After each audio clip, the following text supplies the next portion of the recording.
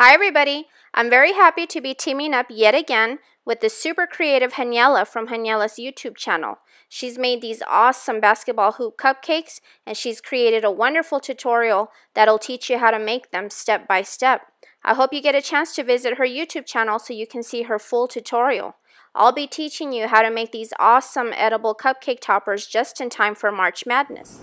Hi everybody, this is Laura and Arnie with Krazy Cool Cakes, and today we're going to be showing you all how to make these awesome edible image cupcake toppers.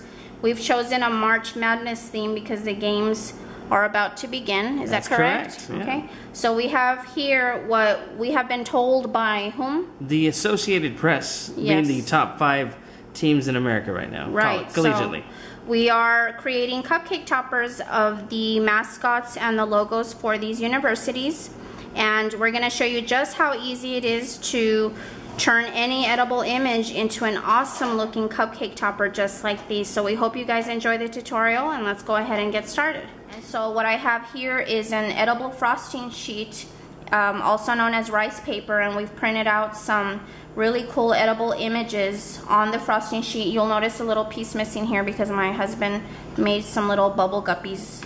So what I'm going to do is individually just quickly cut out each one with a pair of scissors. And so which one do we have here, baby? We have the Syracuse Orangemen. These happen to be the top 5 teams in the nation right now according to the Associated Press. And according to you, are they? Yeah. Surprising, the one you're cutting out right now, the Wichita State Shockers, have shocked everybody. So. Where are these from? Oh, Wichita. Duh. Wichita State, yeah. Okay. And then the Arizona Wildcats. So these are very, very easy to cut. And as you can see, I'm just quickly trimming them. And what I like to do is I actually put them in Ziplocs while I'm cutting each one individually. And that keeps them nice and moist because these frosting sheets do dry out very quickly. Who's this? That's the Kansas University Jayhawks. Jayhawks. You made a figure of him. Yeah, I did. And this guy? That's the Florida Gators. Florida Gators. And you do want to keep them nice and sealed, okay? And then what I do is I actually very carefully cut very close to the line. So I'll be cutting very close to the blue line all the way around. And I'll go ahead and do that now. I noticed you chose the Florida Gators. Is that who you picked to win the entire tournament? I don't know anything about basketball. I tell my husband, you know, as long as, you know, I'm more than happy to go to a sports event with him as long as they have popcorn and nachos and hot dogs and candy. I'm good to go. That's all I care about. I can never tell who has the ball anyways. Everything happens so quickly. It's funny how the concession food always tastes better than any other food, you know. It sure does. So I'm starting off with kneading my white gum paste. And of course you can use fondant if you wish. We always prefer to use gum paste because we can have them dry a lot faster. We generally like to use white gum paste when we're adding edible images, when we're going to use them as cupcake toppers. That way we don't have to worry about any of the color of the gum paste showing through. So the thickness of this is over 1/8 of an inch. We usually roll things out about 1/8 of an inch, but this is a little bit thicker. And so what I'm going to do is carefully detach the edible image from the lining in the back. Okay, and it should peel off very easily, just like that. And then I'm going to take my edible glue and I add just a little bit of glue to the back of the image. Then I carefully flip it over and just place it on the gum paste. And with my finger, just carefully, you don't want to, you know, press on it super hard and spread it out. I'm just tapping it just to make sure that it's all stuck. The next thing you want to do is now actually cut it out. Okay, so cut it out. So I trim the gum paste very close to the edge of the edible image, but not exactly on it. Okay, so I'm gonna just trim around it as much as possible. And you can also just, you know, to get rid of the excess, just quickly cut away everything that you know you're not going to need.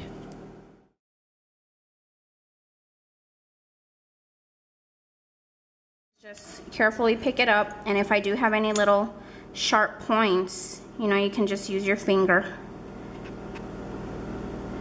to push them down. Alright guys, so here I have my edible images all glued with edible glue to gum paste, and they're all nicely cut and trimmed. Some of course take a little bit more work than others, but they look really, really nice when you are able to cut into the very little details. And so I have them all drying here for now on my foam, and I'm going to set these off to the side, and now I'm going to show you how to prepare the little lolly sticks that are going to be on the back of the edible image. And this is what actually you stick into the cupcake to have your logo standing up. So as you can see here, I'm rolling it out into a thick worm. I'm going to cut out little gum paste blocks that will be glued to the back of my cupcake topper. And this is not that big because I only have 5 little toppers that I'm working with. So take your rolling pin, and we want to leave these blocks nice and thick.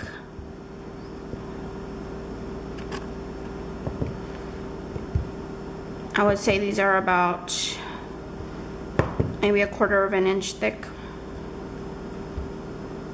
Okay, and I'm gonna cut out some little rectangles, or little bricks as I like to call them. And let me show you the thickness very quickly. Okay, about 1/2 finger in thickness. And I'm gonna take my awesome blade and cut one straight cut, and cut a second straight cut. Okay.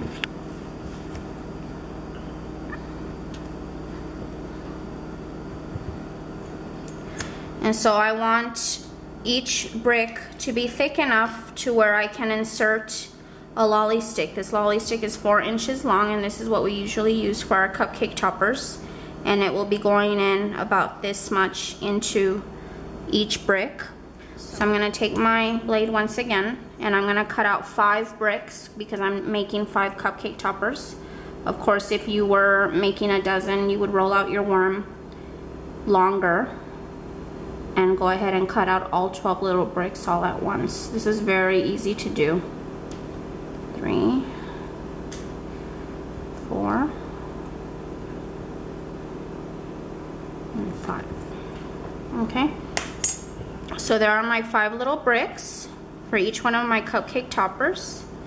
And I now take my lolly stick and I'm going to insert it into one of the bricks. And you do not need to dip your stick in any edible glue because the paper that this lolly stick is made out of, it naturally sticks to the gum paste. Okay, so I just gently hold my brick between my fingers and insert the lolly stick right in the center as straight as possible, and I'm twisting as I'm pushing it in. And the reason I have my fingers on it is for 2 reasons. So the brick doesn't lose its shape, plus as I'm pushing the lolly stick in, I can actually feel where it is on the inside. So right now I can tell that the lolly stick, the tip of it has come all the way to about here. And then just reshape. Okay. Press it back down again to make sure that the bottom is completely flat. This is the part that's going to be touching the back of my topper. Okay.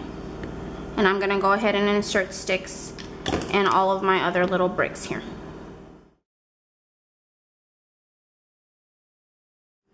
Okay, so now I have my 5 lolly sticks completely prepared, and they're inside each little gum paste brick. And as you can see here, I have 5 makeup sponges, or little makeup wedges.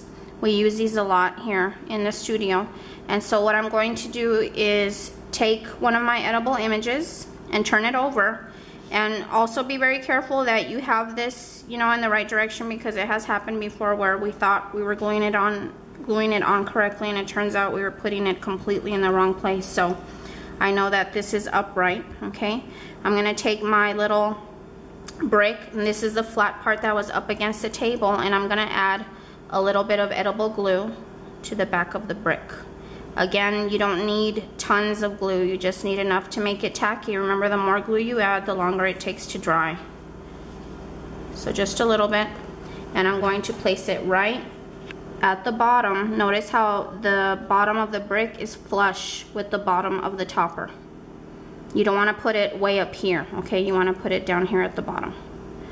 And then just hold it and gently press it down to make sure that the little brick is attached to the back of your edible image. And what I'm gonna do here is place my edible image on top of my foam, and then I'm going to, just for extra precaution, place the sponge underneath here just to make sure that it doesn't go down with time. You want it to stay nice and straight. Alright guys, so here I have my edible image cupcake toppers. They've been drying for a few hours now, and they feel nice and dry by now. And we'll probably leave these overnight until they are 100%, especially these little brick parts, but I want to show you what they look like at this point.